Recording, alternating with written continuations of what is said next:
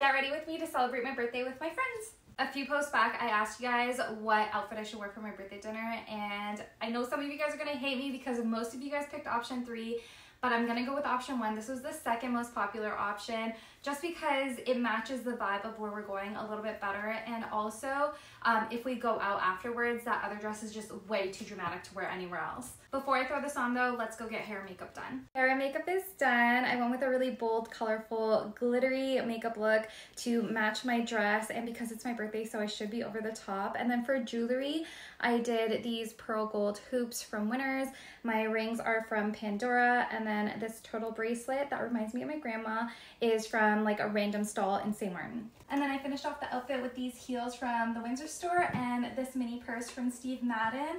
And that is the fit. I think it is so cute, classy, sexy. What do you guys think? Anyways, I better head out. I'm running late. Bye guys!